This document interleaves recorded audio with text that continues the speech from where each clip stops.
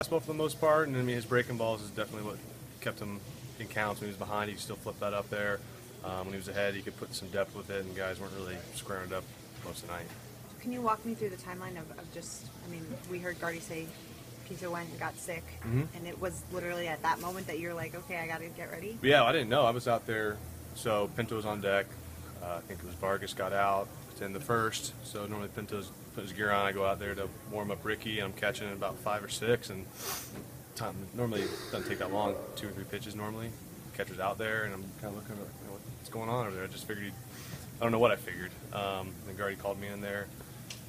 Figured I had to get ready then. I didn't know something happened. If he just thought he maybe twist a leak or something out there on deck, but he just said he got sick, so strapped it on, went out there, and here we go.